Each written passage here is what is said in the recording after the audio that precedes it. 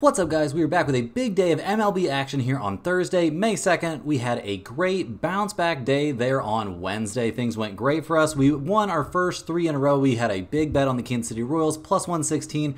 That came through. We saw the Chicago Cubs. They won. We had them at minus 113. That was a pretty solid one. We saw the Cubs take down that win 1-0, so getting a little bit of variance in our favor there in 1-run games. And also everybody who was on the under in that game cashed that one as well. We also hit a sizable underdog. We had the Washington Nationals plus 142. They also won that game 1-0, so we're feeling pretty great. We've got one game still going on right now. We've got Cleveland and Houston tied up at 2 runs apiece going into the top of the 10th inning, so we're definitely drawing very live in that one to have a 4-0 sweep. Let's get after it again with a kind of short Thursday slate in MLB, but we're tossing in some NBA playoff action at the end just to round things out. First, let's take a second and hit that like button to show some support to the channel and all the work we're putting in here every single day. If you're new, go ahead and subscribe. It's 100% free and can keep you from missing out on these picks. We hit a pretty big milestone, guys. We crossed over 20,000 subscribers there on May 1st, so shout out to everyone for helping make that happen. Our videos are sponsored by StumpTheSpread.com. Click the link in the description to go over there and join our free email list and check out our top confidence plays on all the major sports.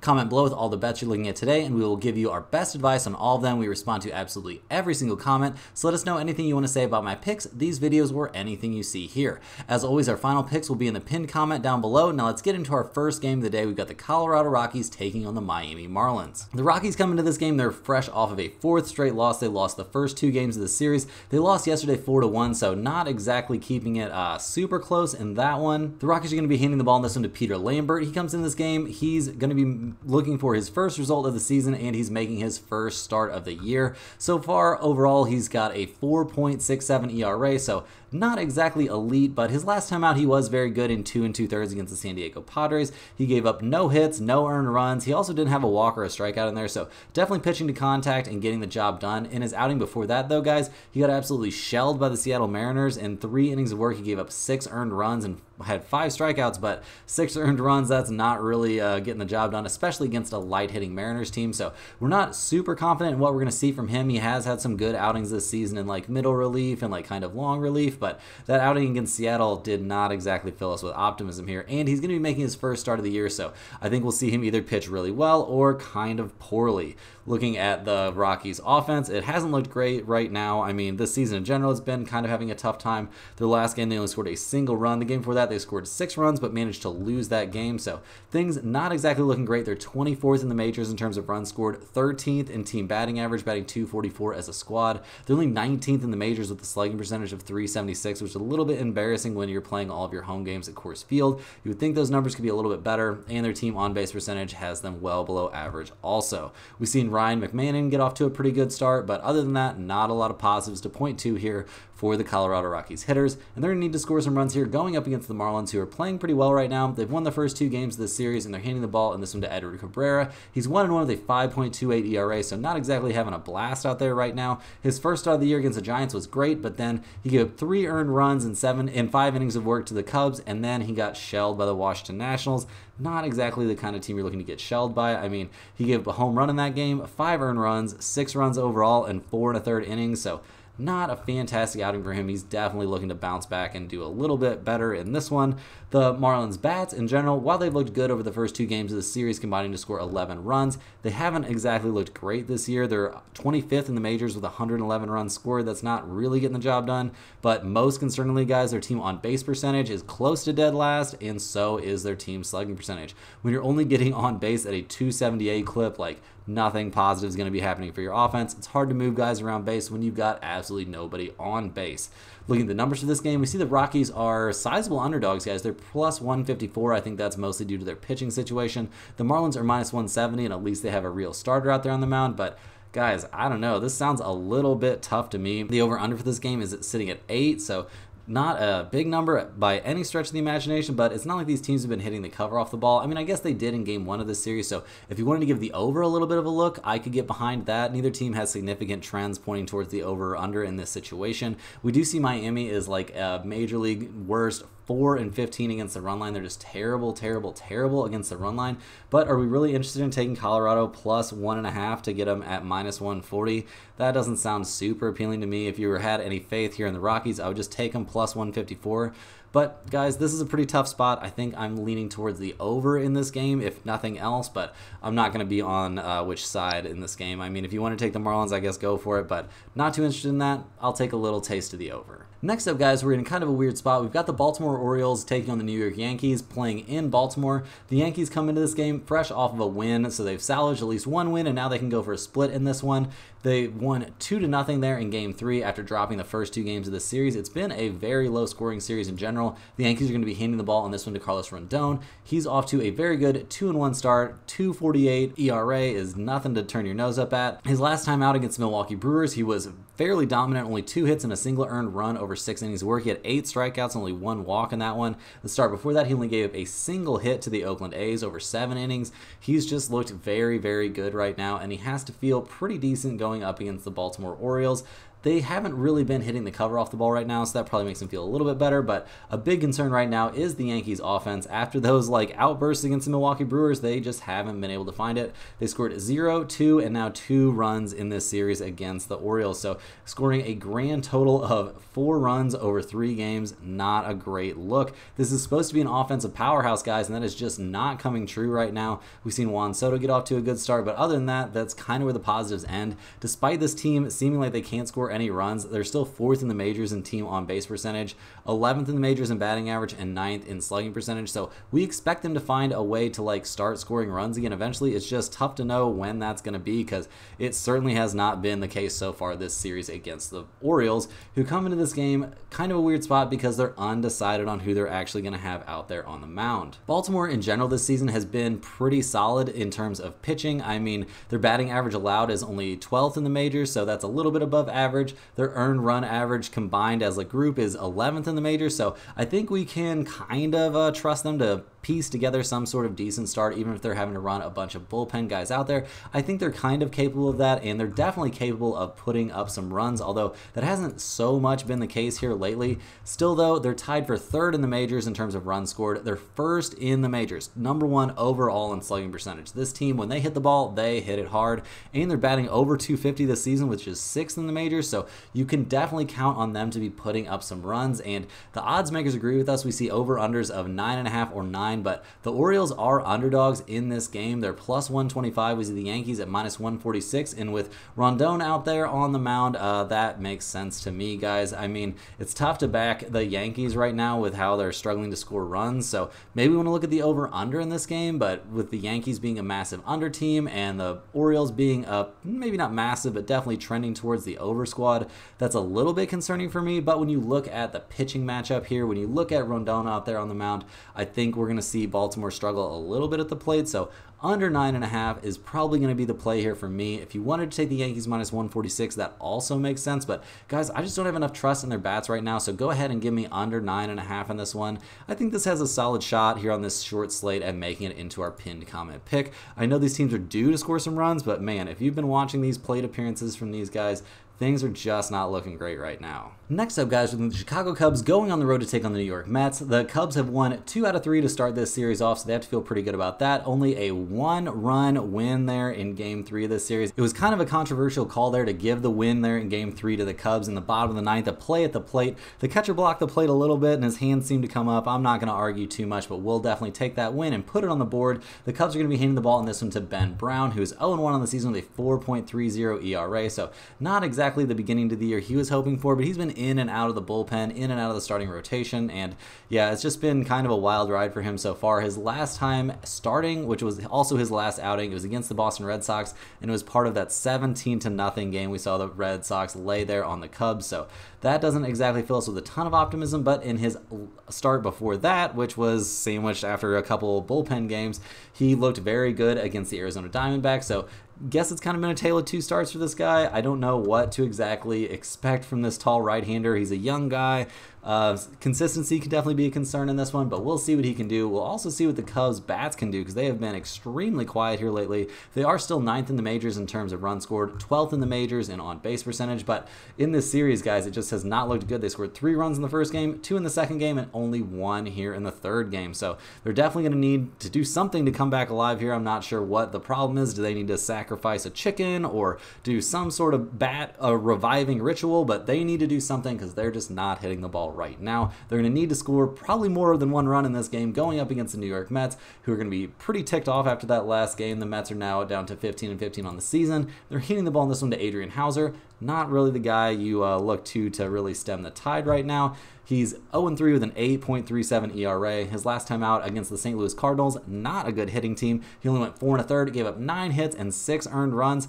Getting shelled by the St. Louis Cardinals is not great. I mean, getting shelled by the LA Dodgers like he did in the start before that is kind of expected, but in general, this guy has not had a good time this season against teams that can hit. Do the Cubs really qualify as a team that can hit, though? I don't really know. That's kind of a tough look, but neither really is the Mets. They're not hitting the ball very well right now at all. They're 18th in the majors in terms of runs scored, 13 in the on-base percentage, but guys, they are not putting up runs either. They scored 0 runs, obviously, in this last game, 4 in the game before that, and only 1 in the game before that. And their series against the Cardinals wasn't necessarily an offensive full series coming out of the Mets, so we don't have a ton of positives to look at for them right now. I mean, Pete Alonso has hit 8 home runs, but he's only batting .228. This team is just not a good offensive team right now, it doesn't look like, and it's kind of surprising to me to see the numbers where they are. We've got an over-under of 8.5. This game being kind of a coin flip in general does make sense to me, but even though both these teams have slight trends towards the under, guys, we are leaning kind of aggressively towards the over in this game. Obviously, neither team is hitting the ball well right now, but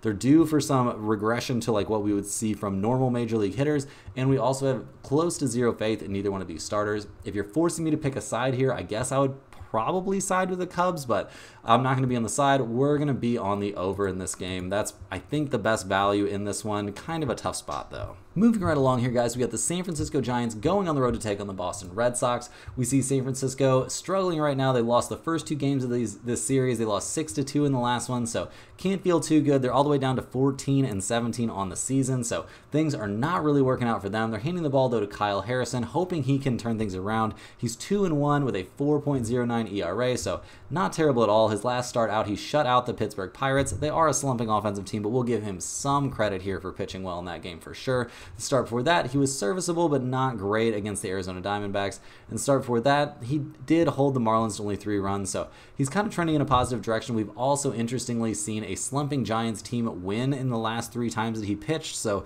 they've got to be holding on to some kind of hope for that one, and they're probably holding on to hope that they'll start scoring some more runs. This team is not looking good at the plate right now, guys. They're down to 23rd in the majors in terms of runs scored, 15th in team batting average. Not great at all. I mean, that's league average, so I guess they'll take that at this point, but not what you're looking for. They're down to 20th in the majors and on base percentage. These are just not the kind of numbers you want to see if you're expecting to score some runs as a team. And while this squad isn't exactly projected to be a great offensive team, I doubt they thought it was going to be as tough as it has been lately. Not really what they're looking for. I mean, they haven't scored more than 4 runs since God knows when, so we're not too excited about the Giants hitters right now, and they're going to need to score some runs going up against a Red Sox team that's coming on strong right now. They've won their last 4 in a row. They're handing the ball in this one to Josh Winkowski. He's going to be making his 3rd start of the year so far, and he has not been going deep into games. I mean, he started things off in the bullpen, so maybe they'll look to stretch him out a little bit in this one, but it seems kind of unlikely to me. Although Boston has just been ravaged by pitching injuries this season so far, so we'll see what they can actually do. His last time out, he was part of that 17-0 win against the Chicago Cubs. He started that game, he went 3 innings, gave him only 3 hits and no runs, so that'll definitely work. And his start before that against the Pirates, he went 3 1/3. He gave up 3 hits and 1 run in that one, so not exactly elite, but I think at this point the Red Sox will take whatever they can get out of their pitchers because it's been just a bloodbath over there. The Red Sox hitters in general have been trying to pick up the slack, and they've been scoring relatively well recently. I mean, we're only going to give them so much credit for that 17-0 win. I mean, when you're scoring runs at the end of a huge blowout, it's not really the biggest deal, but this squad seems like they've figured some things out at the plate. I mean, they're 8th in the majors in on-base percentage with a 324 mark. That'll definitely work. 7th in slugging percentage, 10th in batting average. Like, all of these will work out pretty well, and that's all added up to get them to 12th in the majors in terms of runs scored. We haven't seen any one player really get off to an insane start. I mean, Tyler O'Neill had that very start early on, but that hasn't really carried through, so we'll see what he can do, and he's missed some time and stuff like that, so we're not exactly banking on anything like Tyler O'Neill really carrying the load necessarily, but just in general, the Red Sox offense definitely pointed in a positive direction, and that's one of the reasons this game is kind of looking like a coin flip. We see Boston at minus 104, the Giants are minus 105, which is a little bit surprising here with Kyle Harrison on the mound. I mean, he's had his moments this season, but I don't know what we really expect him to do well here against the Boston Red Sox. Although, how deep can we expect their starter to go into this game, and with their bullpen and their entire pitching staff so ravaged by injuries, it seems like a bit of a tough look. Looking at the trends for this game, we see that the Giants are 15-14-1 to the under. Boston is 14-13-3 to the under, so not big trends there for sure, and I don't really trust either one of these starting pitchers right now. Guys, I'm leaning towards the Red Sox minus 104 playing at home. They're just playing better right now, and the Giants' offense is looking terrible, and I have a little bit of faith here in Winkowski to pitch well, at least in limited innings, so we'll see what happens. I'm going to be on the Red Sox in this game. Will it make it into the pinned comment play here on this short slate? It's a possibility, but make sure you check down there to make sure. Moving right along here, guys, we have the Washington Nationals going up against the Texas Rangers. The Nationals came through for us as significant underdogs yesterday to win 1-0, so we'll definitely take that. Feels pretty good. The Nationals are going to be handing the ball in this one to Mitchell Parker. He comes into this game 2-0 with a 1.69 ERA, so you can't ask for a much better beginning of the season than he has had. Although, guys, his last time out, he cooled off a little bit. I mean, it feels like pitchers are just taking days off against the Miami Marlins. He went only 4 innings, gave us 6 hits, and only 1 earned run, so obviously not a disaster start. His team won that game 11-4, so definitely take that. But in general, this season, he's been pitching really well. He did well against the Astros. He opened his season with a solid outing against the Dodgers, so you can't really ask for much more than that from a very young guy. He's a tall left-hander, and he's looked good here to start the year. There's no doubt the Nationals come into this game. They're not exactly hitting the cover off the ball, guys. They won yesterday 1-0, so I mean, we'll take it, but not exactly a dominant performance, but they're kind of rounding into form a little bit. I mean, they scored well against the Marlins in that series, and they've got some pieces in there. They can put some things together. Luis Garcia Jr. is off to a good start. CJ Abrams is off to a good start, but there's a reason that they're only 21st in the majors in terms of runs scored, 21st in team batting average. They're also 21st in slugging percentage, but they're getting on base a little bit better. Their on-base percentage is .312, which is good for 18th in the majors. Still, guys, not exactly the kind of offense that you're going to throw them a parade for, not putting up a ton of runs, and they're going to need to score some runs here against the Texas Rangers, who I don't expect to get shut out again, although, I mean, Mitchell Parker has got the stuff to pitch a shutout, so we're not going to discount that completely as a possibility. The Rangers are now 16-15 on the season. They took that 1-0 loss, but in game 1 of this series, they won 7-1, so they're probably feeling okay about that. They're handing the ball in this one to Nathan Eovaldi. He comes in this game 1-2 with a 3 ERA. His last time out, he was very good against the Cincinnati Reds, although he did have 5 walks in that game, so that's not great, but 6 innings, giving up only 1 earned run, that'll definitely work. The outing before that against the Braves, he looked decent but not dominant. Before that against the Astros, he got knocked around pretty aggressively. So he's been a little bit of a mixed bag, but generally speaking, relatively solid right now. The Rangers' bats, on the other hand, haven't looked fantastic lately. I mean, I guess they got off to a hot start for sure, but things have cooled off a bit. They're down to 14th in the majors in runs scored, 11th in the majors in on-base percentage. Their team batting average numbers still have them in the top 10, and so does their slugging percentage, but do we really expect them to stick there? I don't know. That seems like kind of a big ask to me. I mean, we see Josh Smith now leading the team in batting average, so I don't know, guys. It seems like their bats just in general are cooling off, and they're not scoring as well. Looking at the numbers in this game, we see the Rangers are huge favorites. They're minus 200 in this one. That doesn't really make sense to me, guys. Not with the starter the Nationals have out there on the mound.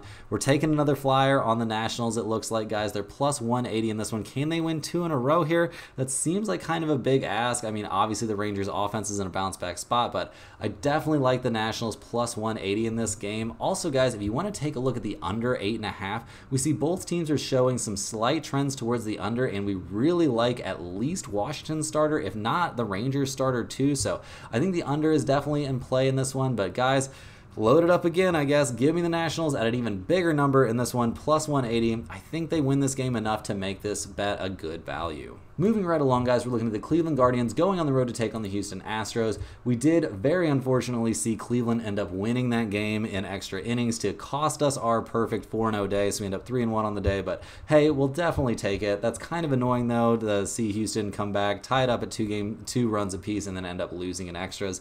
losing games, losing bets and extra innings never feels very good. But regardless, looking at the Guardians in this one, they're 20-10 on the season. They're one of the best teams in baseball, and they're handing the ball in this game to Logan Allen. He's 3-1 on the season with a 5.46 ERA, so not exactly a great ERA, and he hasn't exactly been showing his best stuff out there. I mean, over his last 4 starts, so every start except for his first one of the year, he's given up at least 3 runs. Actually, he's given up 3 runs only one time. The other time's been 4, 4, and 5, and he hasn't been going up against teams that really hit the ball that well. I mean, he got hit around by the Chicago White Sox. That is not a great look. He's kind of a short guy. I mean, I don't know. Maybe we just don't trust his stuff that much, but not having the best time right now. Obviously, that's not the case for the Cleveland Bats. I mean, they only scored 3 runs in Game 2 of this series, but they were going up against Verlander as the starter, so we're not going to freak out about their offense right now. They're 5th in the majors in runs scored, 9th in the majors in on-base percentage.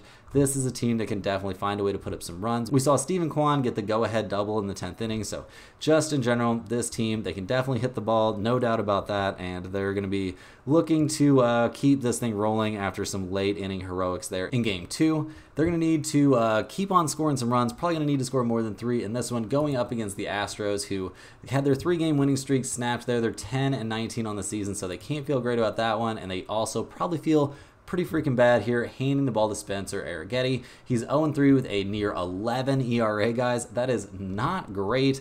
In his last start against the Chicago Cubs, he gave up 4 earned runs on 7 hits over 3 2/3, so not an elite start by any stretch of the imagination. He did have 7 strikeouts in that game, but guys, he has not been having a good time this season at all, as evidenced by his pretty terrible numbers. Yeah, just not a lot of positive things to say about him right now, and also not a ton of positives to say about the Astros offense. Obviously, they struggled yesterday.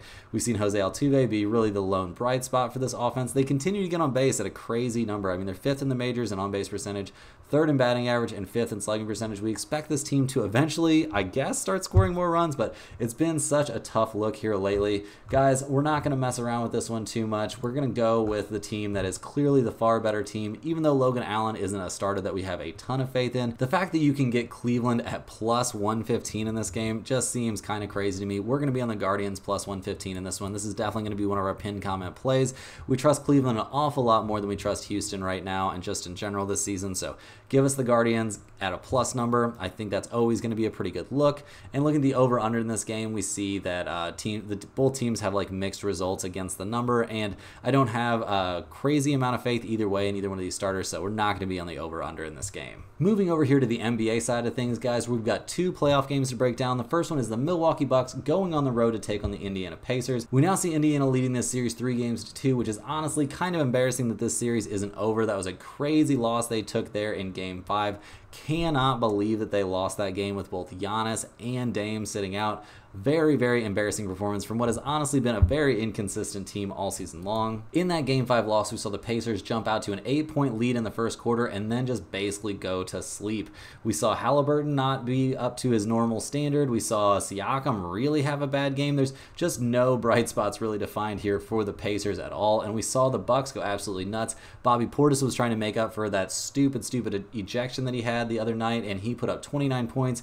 We also saw 29 points from Middleton. Every single Bucks starter scored easily in double figures and put up big plus-minus numbers. Their bench even looked very good in this game. They shot under 40% from the field, or they shot under 40% from 3 in this game and still won in comfortable fashion. They dominated the boards 44-36. Like, this was just an absolute stinker here from the Indiana Pacers. So how much faith can we really have in this team to bounce back right now? I'm not really sure. It's going to be very important here to monitor the Bucks injury situation. I mean, do we think that Giannis or Dame will play in this game? It seems pretty sketchy to me. We'll see. I mean, they may even be confirmed. Okay, so technically it's not confirmed for Dame. He's officially doubtful for this game, but you're not going to want to mess around there with an Achilles injury. And with Giannis also doubtful for this one, it seems like the Bucks are going to be extremely shorthanded once again.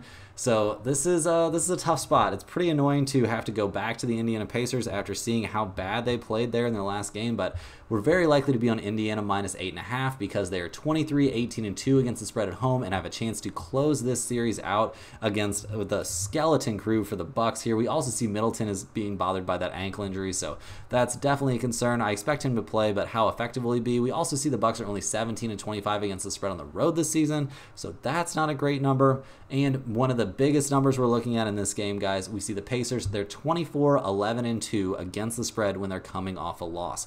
I expect a big bounce back performance from them. And this is likely to be one of our pinned comment plays, as gut-wrenching as that might be, but I think we're going to take it. The over-under in this game is at 212.5. I don't really have a ton of interest in that one.